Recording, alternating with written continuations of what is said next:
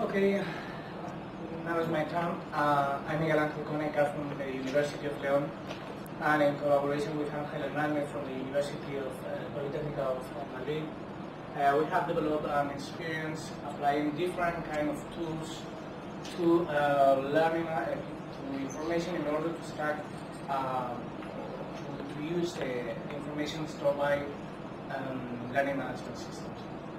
Well, this is the outline. I'm not going to say what is here, so maybe it's not necessary.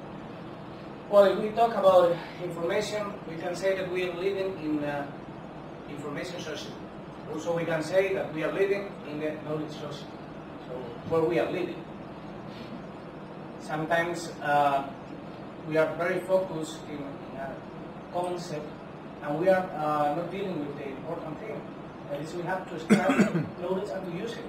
It's something like Maria Jesus said. If you know something, and you can avoid some kind of dropouts or things like that, try to use that kind of information and try to use also your experience. We have a lot of learning management systems. We have a lot of tools to learn. We are gathering a lot of information and what is known as raw data. Okay, we are going to deal with it, we are going to analyze it, we are going to apply different kind of algorithms, but the idea is to be able to know something beyond this. I know, I guess that most of you know what this is. This is the Moodle log, and I can see there are a lot of IPs addressed, but nothing else. What is happening? I don't know, 1,000 of these pages, and what I'm gathering for you. We have to deal with this data, that is know nothing, that is information without a context. We have to use context information in order to obtain information and know what. After that, use our experience in order to obtain real knowledge. I think that wisdom is something that never happens, so well, it's in the top of the pyramid, but it's okay. But what I think that we are here, and we have to deal with it in order to really use the information we have to obtain something positive for us and for our students. I'm not going to define learning analytics. I have put this here only for if you want to see some references or something like that. I think that also Cristobal has talked enough about what is learning analytics, academic analytics, educational data mining, how they are close, and maybe that is something that depends on the point of view of the student. So I think it's something that should not be commented. Maybe I would like to stop here in the Chatty model. Chatty proposed this model this model discusses about what we can obtain with information and with knowledge depending on the moment. Okay. In the past, you can know what has happened and carry a report and a description. At the present, you can know with the information what is happening and provide some alerts and define what to do.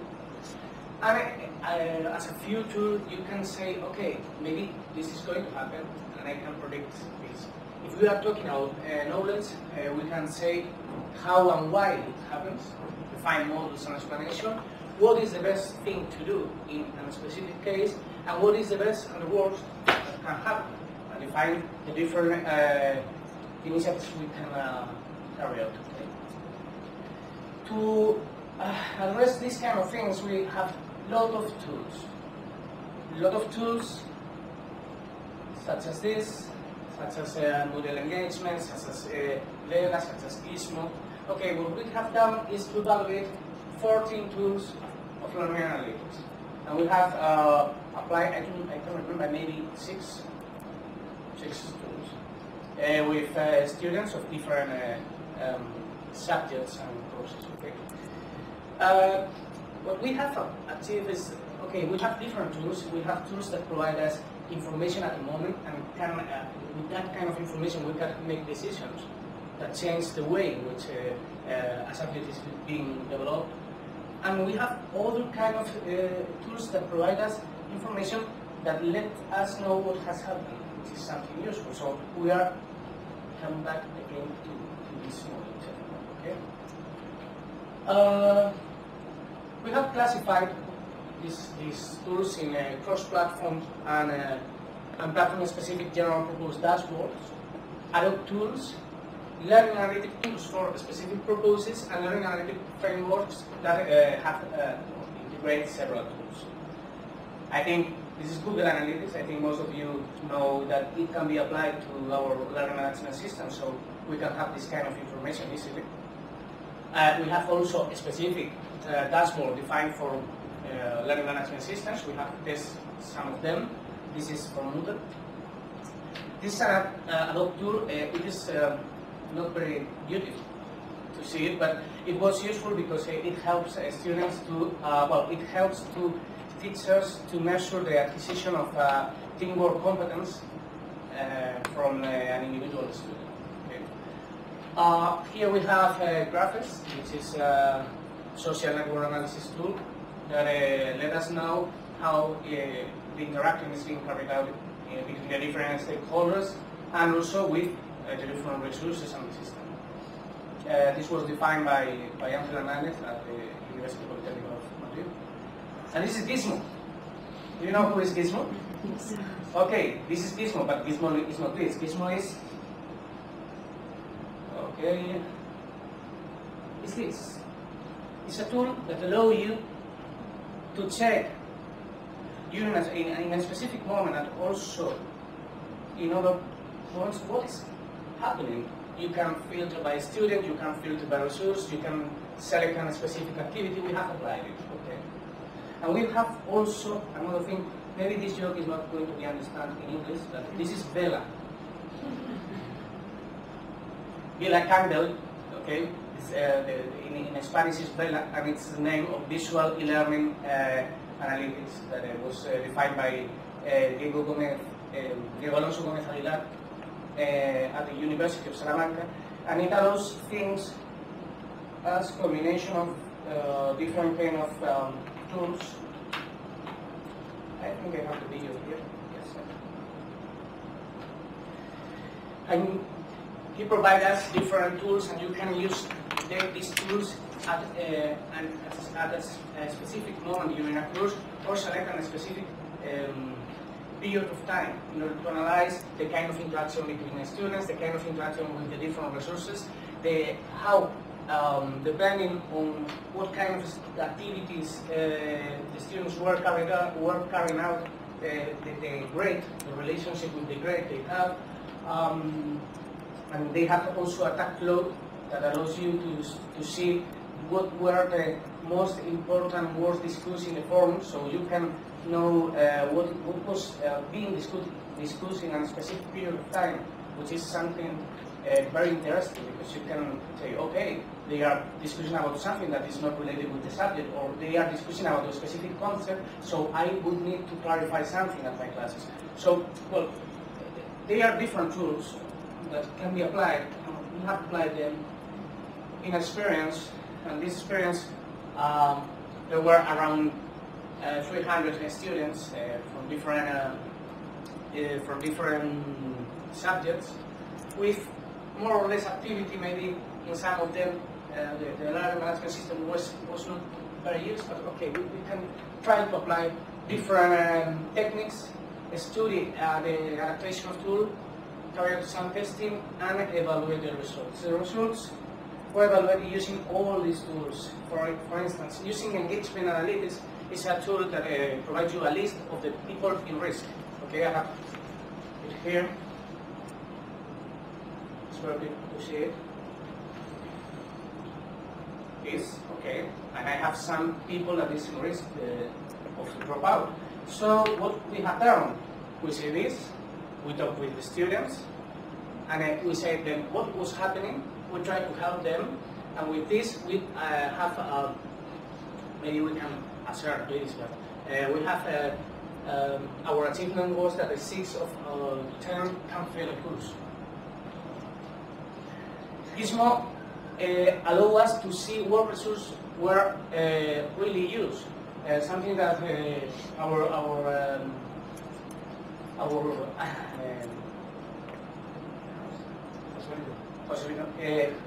comments before. The idea is, okay, I'm providing them a lot of resources, but are they using all of them?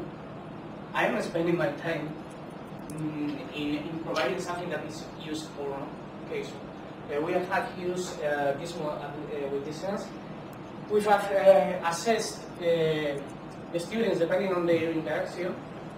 So, well, at this case we explain them that part of this grade of the grade were going to be validated depending on the interaction, because if not, it's something that you have commented before. They are not going to participate. We have had problems with that also, because some of them, after the grade was published, were not happy with their participation on the subject. Life is hard, let's say. And also we have carried out some reactive actions to solve problems. If we see that some students were not using a specific resource, and I would like to provide a support resource for a concept, I need to look for another resource and publish it on the platform.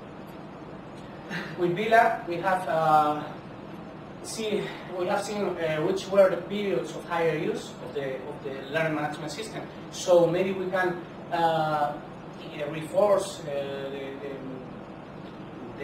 we can use more teachers to help students because they were interacting a lot during this time. Also, we checked the concepts that were discussed and not. This was very interesting because some of them were discussing something that were not important for the subject, and were forgetting something that was really important. So we have to refocus this kind of discussions. We have evaluated also the interaction and the influence that some resources have in grades, regarding grades. For instance, if a student see a video, what's the grade influences that is? So we have used this for in this sense. And also, we have used graphics to see which stakeholder interacts with others, and we have compared the social network provided by graphics and the social network provided by them. And as conclusions, well, the choice of the tools depends on user needs and teachers and academic needs. We have had problems with the presentation of this kind of information to the teachers, and we have had a lot of problems with the compatibility and the LMS-based version. I have shown you several tools, some of them on Moodle 2.6, some of them on Moodle 2.9, and I was not able to install all of the tools in a unique version of Moodle, so that was crazy. Another problem was problems with the institution. When I have tried to talk with the institution, I would like to start this tool that could be useful for the teachers. What? They're going to install what? No. So the problem is that in order to study or to analyze this kind of information, I have to back up all the information, download it, upload it in my LMS, and exploit the information or show the information with the tools. And if you think about it, I'm not taking into account ethics. I'm downloading a complete course with all the information. So maybe the institution should be more flexible in order to allow us this kind of things. Okay, and that's all. If you have any question, I will try to answer.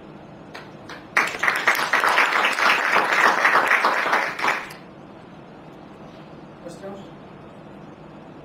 So in your case, you were dealing with different apps and the solutions in order to evaluate the analytics, but from your own experience, which was the one that was more appropriate for the teacher, the more user-friendly maybe? They were not very user-friendly in any way, but in my opinion, it depends in your necessity. For instance, the engagement tools is very useful to know, depending on several issues, if the students are at risk or not. but I sometimes would be interesting to know if a concept is being discussed or not in the forum. But I have another partners that are not using the forums at all, so it depends on the way in which you are teaching, it depends on your necessity, and it depends on the kind of students. It was very interesting to know that I have exactly the same problems with the first year students that the people from Valencia were having, because depending on the students, they are ready for a kind of interaction, they are ready for use these tools, and are forgetting this. Well, we have been applying a tool and a methodology to evaluate teamwork competence in the first year, second, third, and fourth of computer science, and also in a master's degree. And depending on the level of the course, there was a very big difference. There were problems with the tool and with the students. So depends on the context, and I think that it's unnecessary. Teach us what kind of tools they have and help them to use it. The institution should have a catalog of tools, analytic tools that you can use. But now I have tried this in 5 universities, and there was not possible to carry out this kind of thing. They need to have a tool very test or very supportive in order to install it in the institutional environment. So, do you have the feeling that people using learning analytics are mainly those that are connected to a research group with learning analytics? Well, yes, but not necessarily. For instance, I have been talking with a lot of people involved. The research was related with educational innovation. So not specifically to learning analytics. They need a specific tool of learning analytics in order to carry out an experience of innovation. More questions? No? Okay, I don't know. We have 12 minutes, I think. No. Coffee break? Okay. We have. Okay, we have 5 minutes if you want to discuss some of the experiences we have here, and we can go to the coffee break. Any questions? Not only about my presentation, but also about yours.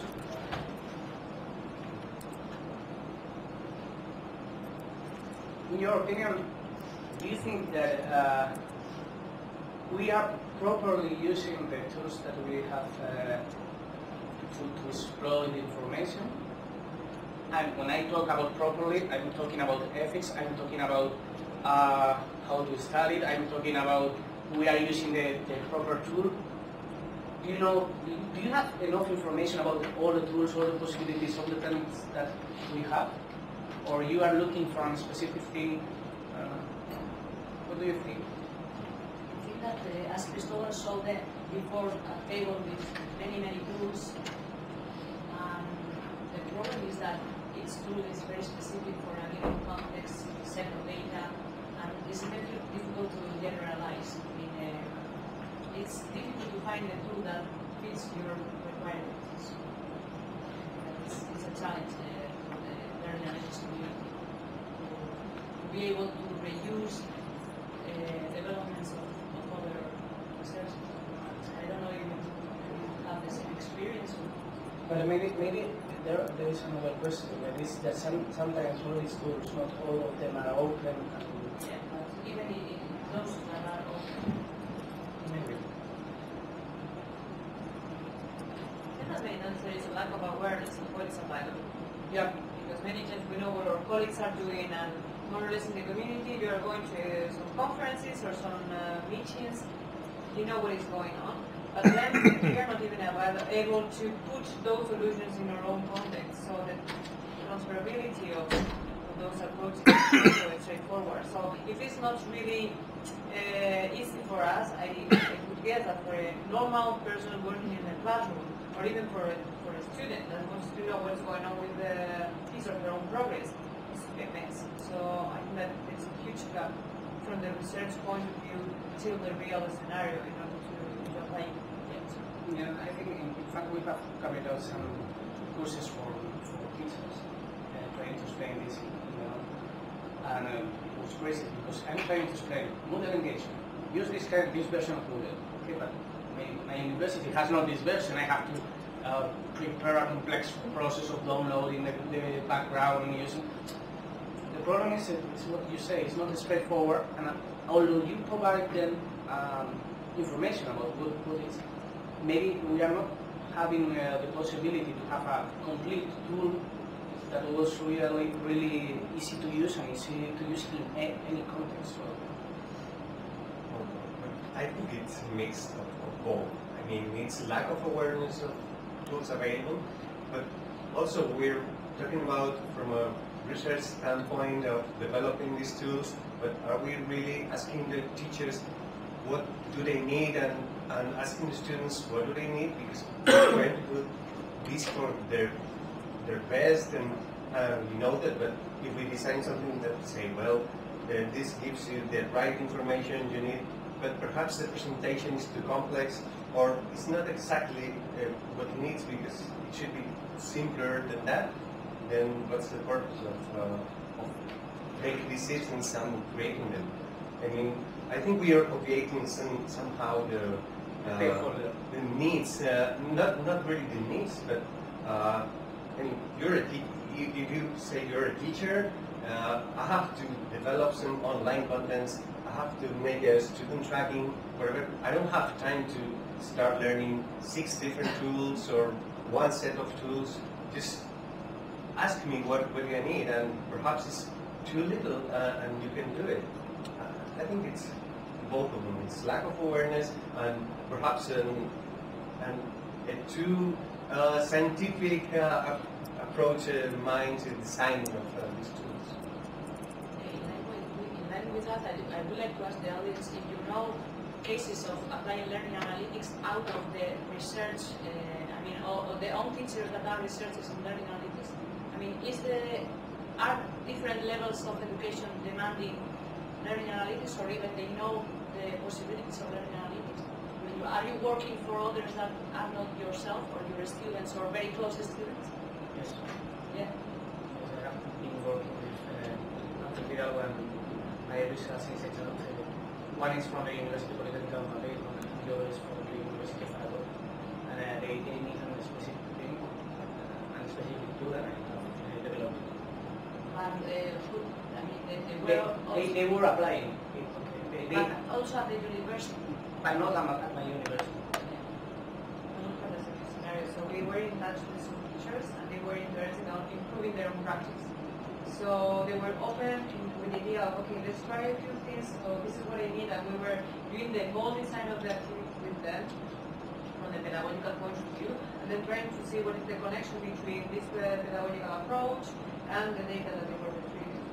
But it's nothing that they could, if I try to check with some distance, it's nothing that they could do by their own. They need some extra support, Now they even know many, I'm sure that if we go to many schools, primary, secondary, they don't even know the possibilities of learning analytics, they don't even know their existence. I think that they don't even know the possibilities of their LMS. Maybe they are using only a specific part of it. So this is maybe a kind of a problem of learning and a problem of teaching them what is. The research community, but the educational system.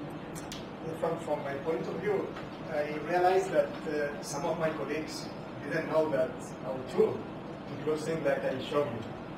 So they have